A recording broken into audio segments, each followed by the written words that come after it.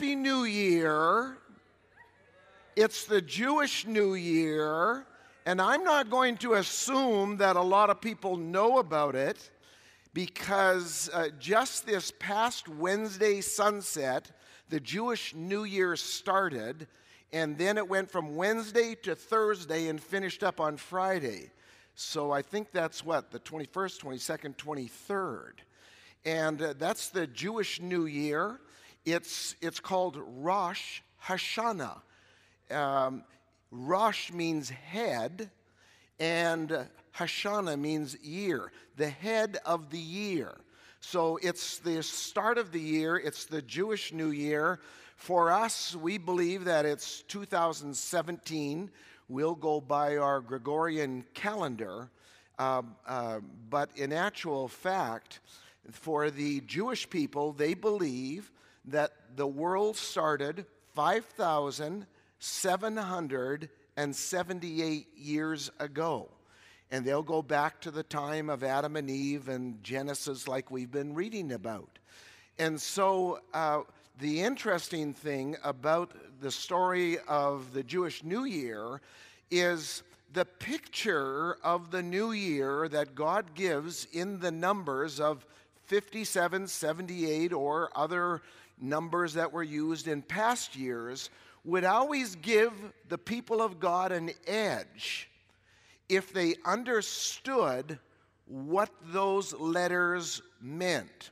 The Jewish letters, the Jewish numbers, there are 22 letters of the alphabet. By the way, it's where our own alphabet and all the alphabets of the world come from. The first letter of the Hebrew alphabet is Aleph.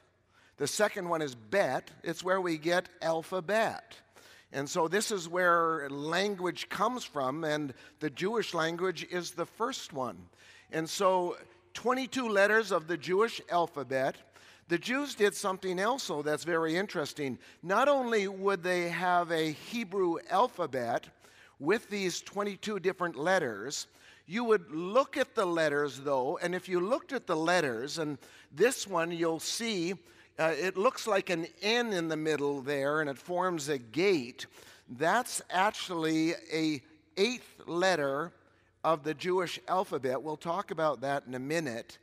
And these letters of the alphabet would be numbered. So Aleph would be 1, Bet would be 2, and so on. And it would go right down the line to the number 22. So when you're looking at the Jewish alphabet, you're looking at the actual letters, then you're looking at and pronunciation, then you're looking at, and pronunciation even means something.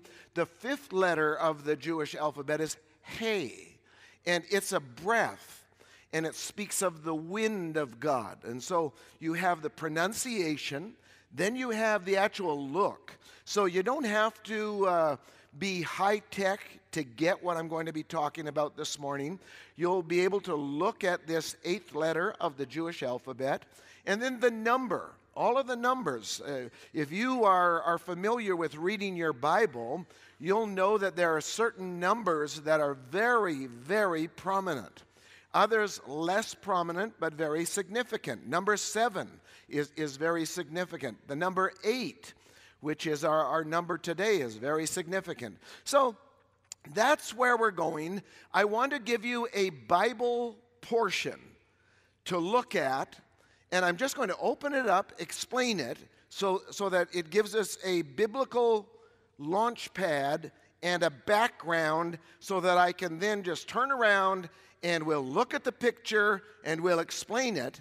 And this is what should happen between now and into next year, 2018, when the next Jewish year begins. And so we're looking at the projection of our next year. I want you to turn to 2 places we're going to just briefly look at. One is Genesis chapter 3 and verse 24.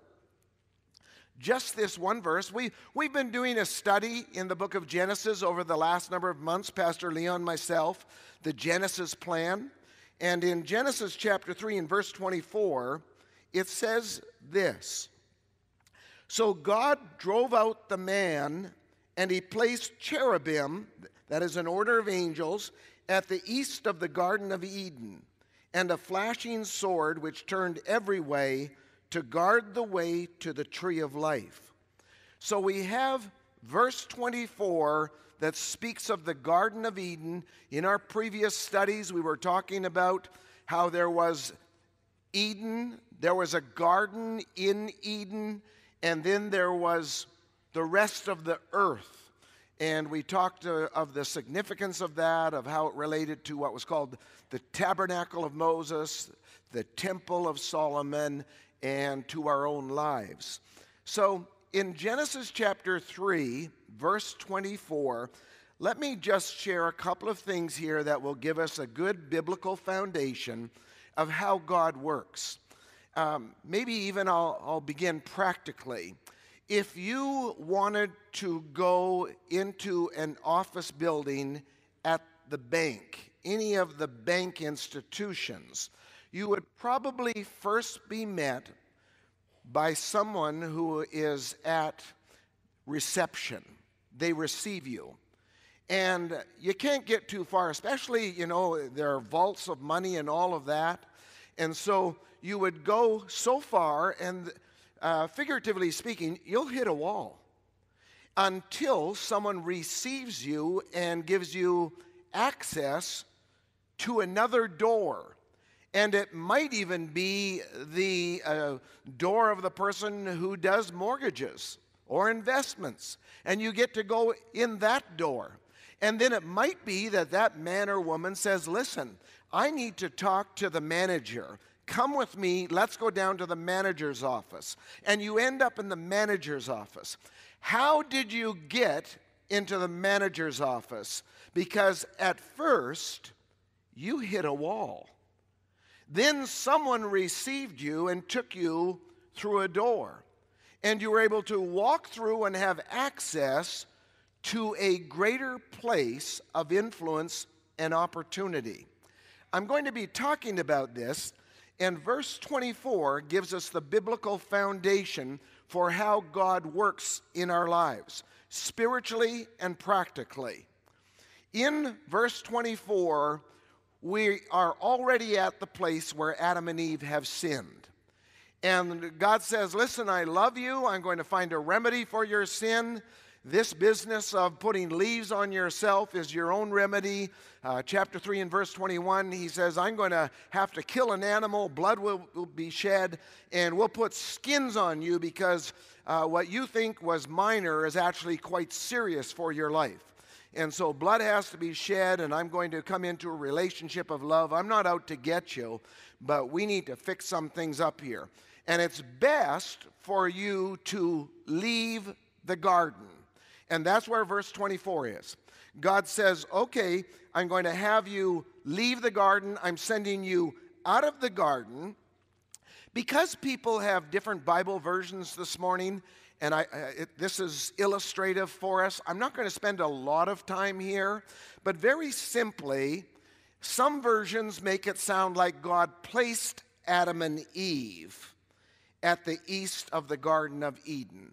Other versions make it sound like God placed the cherubim, this order of angels, at the east of the Garden of Eden. In actual fact, the word that's used here in my New King James Version is placed. This is a very, very poor rendering. Every other place in the Old Testament, the word dwelt is used. And what it's saying is that God's presence moved from the garden now to the very eastern edge of the Garden of Eden. So what Adam and Eve knew as the presence of the Lord in the garden, now not only are Adam and Eve kicked out of the garden, but God himself moves out of the garden. So it's God drove out the man and the woman, and God dwelt at the east of the Garden of Eden. You say, but there are cherubim there. That's right. God's presence would rest on the cherubim. So there's a presence of God that would rest on these guarding angels. You will see that all through the Old Testament in the tabernacle of Moses, the temple of Solomon, and on we could project it. This is God moving and being at the east of the Garden of Eden. Cherubim are there. The presence of the Lord has moved there. Adam and Eve are kicked out. And it also says this, that there's a flaming sword. And whether you go into Latin, Hebrew, French, or English, a flaming sword is a flaming sword. It's hot and it's sharp. And it keeps people from just going in and out. I've been in some buildings where the person that they had at the front of the building, and I know this will be hard for you to believe this, but seemed to have more muscles than myself.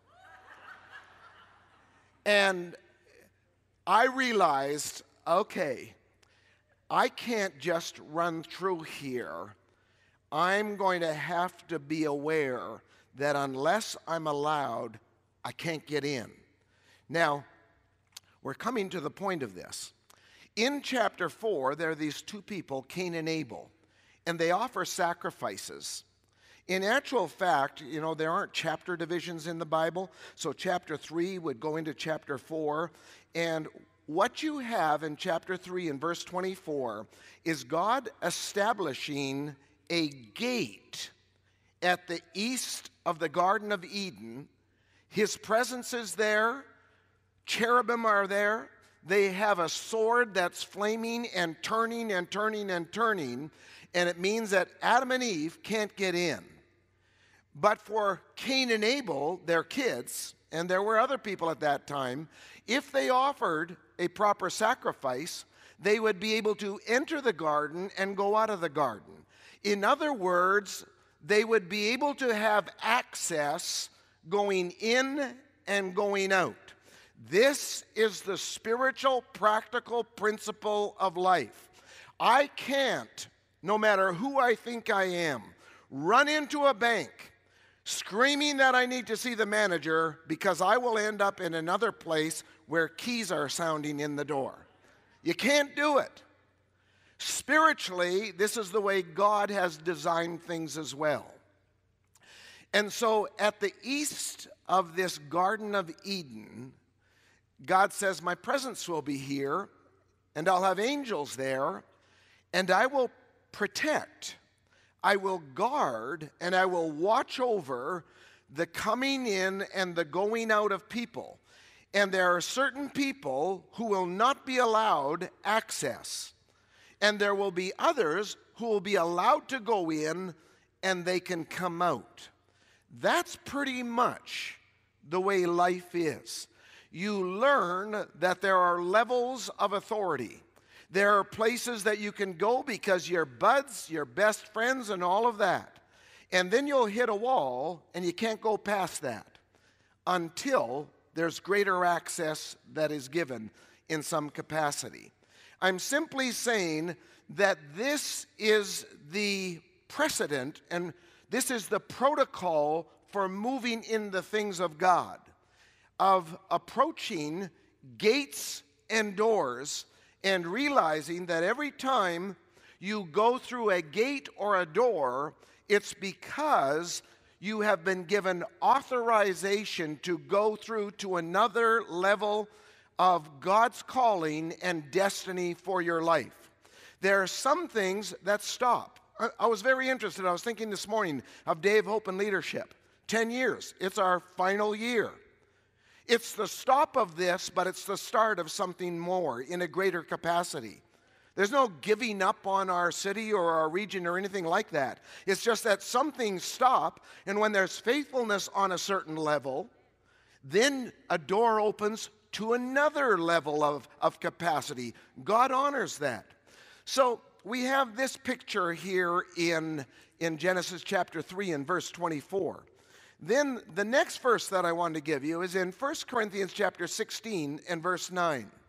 The Apostle Paul is someone who traveled the world, and he said this, "A great effective door has been opened up to me, and there are many adversaries.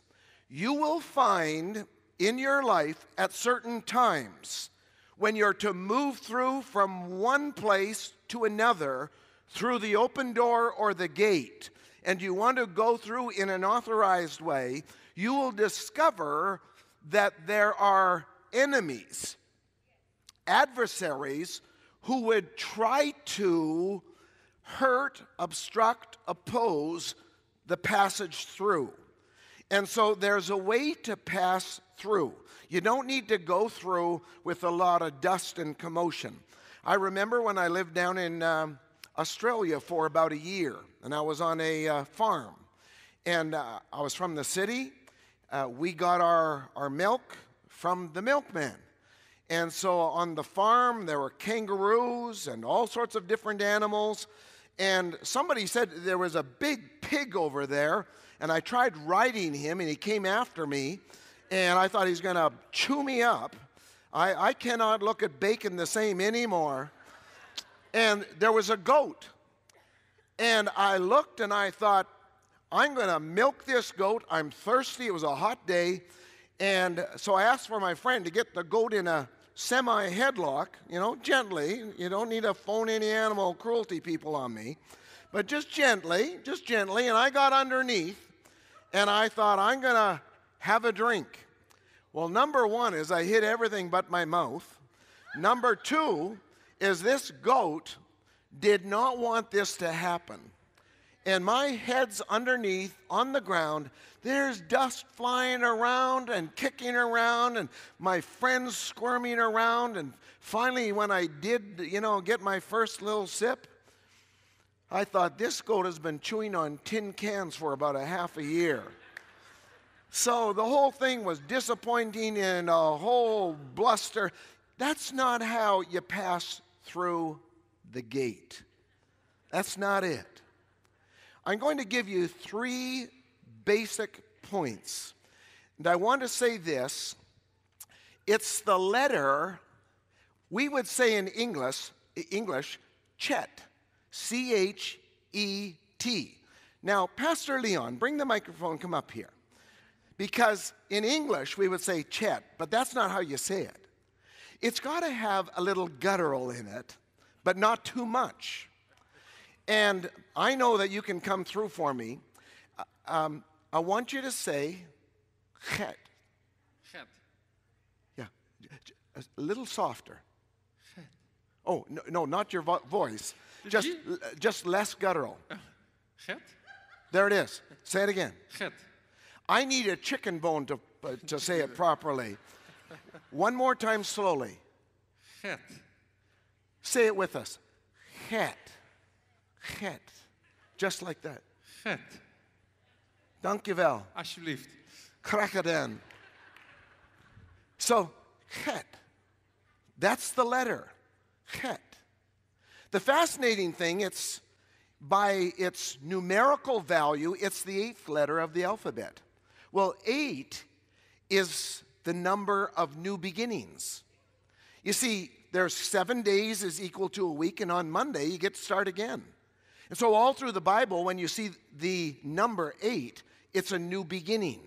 So this year is moving from something of the past, and we know we'll do that anyway, that's kind of obvious, but moving from something specific of the past into something new. There's a new opportunity. It's a new beginning of something. It's going to have a greater capacity, a greater influence. It will move us in a broader way. So it's new beginnings. Chet. Fascinating thing about this letter, and let's just go to there it is. There we have it. Actually, my head's in the middle of it. There, that looks better. Is when you look at this letter, this is the Hebrew letter, and it looks like what? It looks like a door. I told you don't have to exercise yourself, in a great way today. You just look and you think, I could walk through that. It's a door.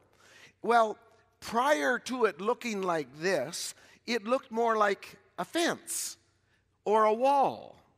And so, Chet means, that's pretty good though, eh? I think it's either Dutch or Hebrew right now. I think I'm moving in both.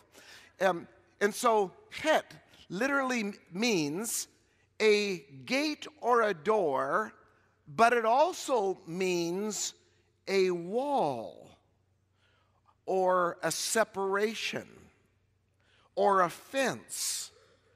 And you say, well, which does it mean? Well, the reason that I wanted to show you the middle screen here is that it's not a fence or a wall if you're walking with God and saying, Lord, I want to walk with you and I want to follow your authorization for my life. It becomes a wall when we find that we're just wandering on our own. And I've heard people rail. They'll say, oh, this is political. Oh, it's favoritism. Oh, and everybody's against them. Listen, God has a plan for your life. You don't have to worry about the boogeyman at the door. A great door is opened up there. Many adversaries, correct. But we're going to talk about how to go through the door of opportunity of this year. Why is it that Jewish people and Christians would have the edge of understanding 5778 is they know what's going on. They know that to posture and position themselves for this year, it's important to be able to pass from the old into the new, to be able to get into a new beginning, to be able to be authorized to go through, because that was the issue. That was what we saw in Genesis chapter 3 and verse 24. And so, het literally means a wall or a door or a gate. What we're talking about this morning is being able to pass through the gate. There's that 8th letter of the Hebrew alphabet, het, and it's right at the gateway there. So it's being able to pass through into something. You don't have to pull on things and get mystical and cross-eyed over it. You'll discover that in this year, and possibly even today as you're listening to this, you'll think, you know what? I am moving from this into that. I have been prepared for that. I can see that. And so you realize, first point is this. The wall becomes a gate. For many people, they're always banging their heads against a wall. And when you don't follow the authorized way of entry, you'll find out that it's difficult, it's hard, and it won't produce the fruit. Just like probably if I'm unauthorized, to use my illustration again, and, I run down to the bank and I go in there and I'm not honoring any of the authorities there, the next thing you'll hear out of my mouth is, put me down, and don't tase me, put me down. Why would I talk like that? Because they're going to carry someone like that out. I'm a danger to society because I'm unauthorized. But this is the year where God says you will have doors of opportunity opened up for you that sometimes you can never earn it, but sometimes it's out of faithfulness. You just faithfully been serving, humbly serving. You're not trying to be the top person on the totem pole or at the top of the ladder. You're simply wanting to be faithful with what God's given you. God says He'll turn your wall into a gate. That's what het is about. That's what new beginning is about. When God involves and engages His presence in your life, and you discover that, oh my goodness, I have an opportunity here. I'm able to do this. I've talked to many people, a lot of us talk ourselves out of God's opportunities, and we say, oh, the Lord can never use me, or I'm not good enough and all that. I talk to a lot of people just like us, and they say, I was doing this and, no one knew about me and I was just being faithful and I wanted to be a blessing and I wanted to do better and make things better and now I'm able to do this and do that and do that. That's a wall becoming a gate. Then, secondly, the gate is your access point. An access point usually is where you do well. It's your gifting, it's your calling. For some people, it's, if they're best at sports or in the music field or in a certain kind of business, it's your gate. It's your door of opportunity. There are people that I could name in this church who have faithfully walked with God, and they found the door open, the door open, the door open, the door open. Who's doing that? Other people say, oh, it's a wall. You'll never be able to do that. I don't listen to those people anymore. It might not happen for you, but because God's engaged, I'm looking for the gate or the door. And so the access point, the gate or the door, is just as you're seeing there, it's the brighter part. It's the transition. It's what seems natural. You're not over here and then suddenly a door opens over here and you think to yourself, that's a little hard on the camera people, sorry about that. Just the door opens over here and you think, I've never done this before, but I'll give it a shot. No. It's you're transitioning into and through the access point. Now, let me just so number one, the wall becomes a door. Number two, the door is your access point, and that's what you're to walk through. Number three is this. Because a great door of opportunity is opened up and there are many adversaries, it's important how you go through your door. It's one of the reasons when you know it's time of transition, you give yourself to sometimes extra prayer. You give yourself to worship before the Lord, so spiritually you're just opening up and welcoming a greater presence of the Lord in your life. But thirdly, I want to emphasize this. Each time in the natural that you move into a greater realm, someone will have opened that door for you who was authorized. Someone who has a greater authority than you or me, and they have authority to open it. In the case of Adam and Eve, there were cherubim, these angels, who were at the eastern part of the gate, Genesis 3 and 24. That's why we looked at it.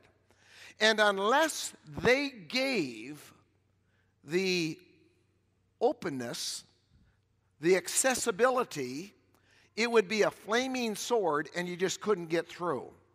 But this is when, I call it in my Schneiderian paraphrase language, I call it the kiss. Someone says, how'd you get that? Oh, I knew so-and-so. And they said they wanted to help me. How'd you do that? Oh, somebody phoned me and says, they'd like to, and they were able to make the phone call and, how'd you get there? Oh, I was in a church service and the person said this and, is that God would open the door for me and then I met this person. Can you believe it? And if they don't know the Lord and all that, I'll say, kind of, fluky coincidence, huh? Yeah? How? Someone who has authority greater than you or me will open it. Sometimes it's angelic. It's invisible. I have, for years, taken credit for things that I realized later. That was God. I was just full of myself. I think I'm maybe full that much now. Didn't realize it. I thought, I did that. My game's pretty good today. I threw a mean fastball. No. This is about God opening doors. Now, we always want to do our best. We always want to optimize, maximize, use and develop and mature all the gifts and callings on our lives. But at the end of the day, I've seen people who have way more of all that stuff who didn't get anywhere, and others who understood the principle of authorization and accessibility and understanding the time of being able to pass through. And when you realize, you know what, Pastor Doug? I wasn't going to step through this opportunity, but I'm hearing this morning that it might be God's behind it. There are some people in my life over the years. I remember when I first gave my life to Jesus Christ. And I had lived in Australia for a year. I wanted to serve the Lord, and I came back. When I was down in Australia, I could have done anything. No one would have known. And I had decided then, I lived at a guy's rooming house, 16 other guys. I had determined I'm going to serve the Lord. And God sees me, and I'm going to live my life out for God. And I came home. My pastor said, I'd like you to share your testimony and share your story a little bit. I'd never spoken before.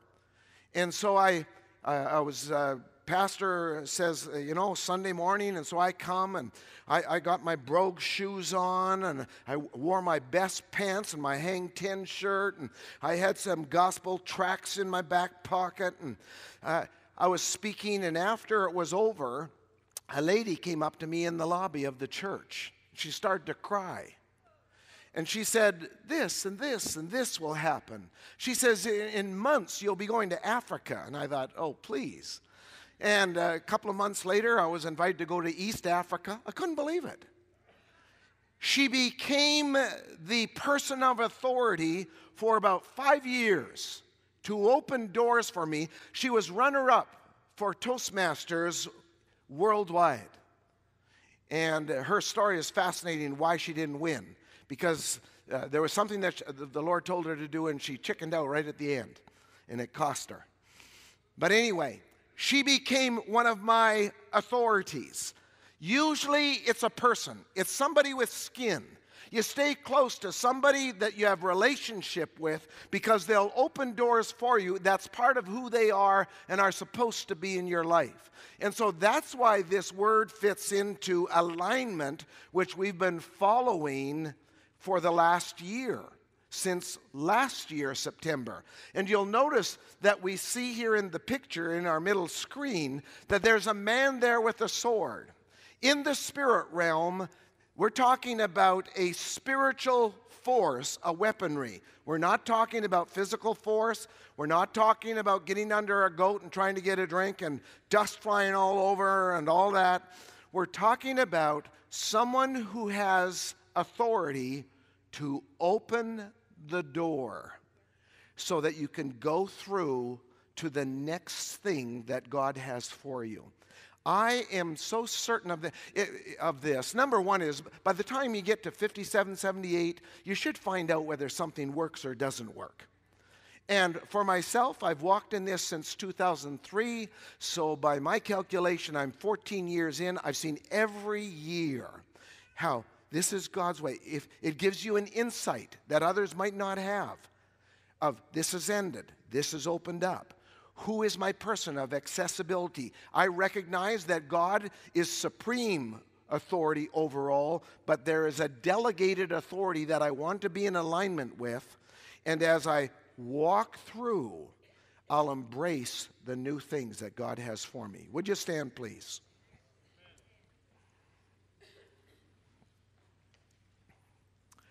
It's interesting, in fact, more than interesting, in Genesis chapter 3 and verse 24, for the first time, the phrase or the two words, the way, are mentioned. It's this eastern access of God's presence sitting on cherubim to guard the way to the tree of life. In John chapter 14 and verse 6, it hasn't changed. Jesus said, I am the way, the truth, and the life.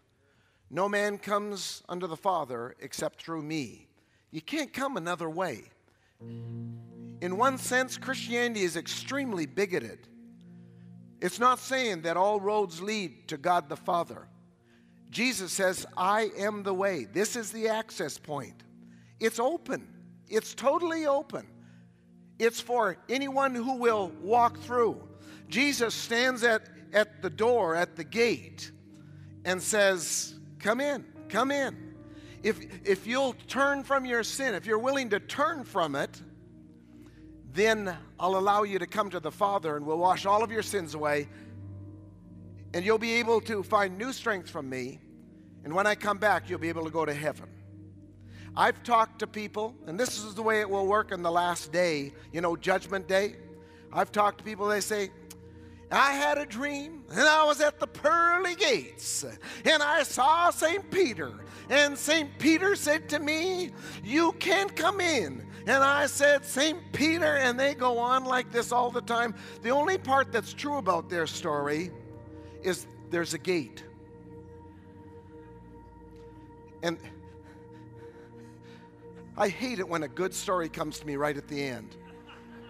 A great story. But the only one who will ever let you or me in is Jesus.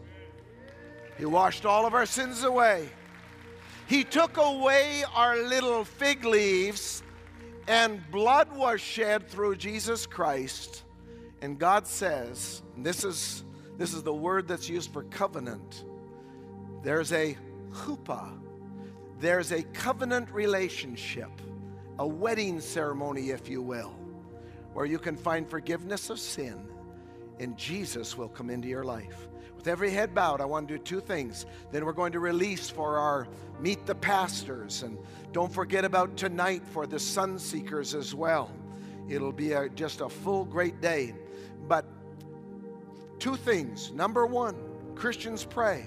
There are people possibly here this morning. You say, I don't know Jesus. I thought just going to church was my gateway. It's not. Jesus is the way. You say, I want Jesus to come in my life. I want forgiveness of sin. If that's you this morning, just put your hand up high, because I'm going to pray for people before we have a last prayer. Just hold it up high, up in the balcony or the main auditorium. You say, I need the Lord. I want to be included in this prayer. Just for a moment as I wait. Over in my right side, I see a hand way over there. You can put it down. How many others? You say, yes. Up in the balcony, I'm watching as well. Main floor, I'm watching as well. I'm going to wait just for a moment longer because we're going to finish it up here. Anyone else? You say, I need the Lord. I'm going to wait just for a moment. Just for a moment. God's talking to you. You're not ready to meet the Lord. Anyone else? Here's what I want us to do. Person way on the right side, I'm going to ask you after the service is over to come up after we've prayed, and they'll give you a complimentary packet. They'll still be here at the front to pray for people, but congregation, out of courtesy for this person, let's pray together. And you who raised your hand, and maybe there could be others, you just didn't get the courage to put it up. Pray this prayer with us. Lord Jesus, I've sinned against you. I've broken your laws. I feel like I've been kicked out of the garden. But I thank you. You've come after me. You love me. You want to solve my problem. You want to wash my past sins away. This morning, I'm willing to stop sinning by the grace of God. And I turn to you, Jesus, to come into my body right now and wash all of my past sins away. I thank you that you love me. You receive me. And you make me part of the family of God right now. A full-fledged member of your family. I love you, Jesus. Amen. Would you welcome her into the family of God?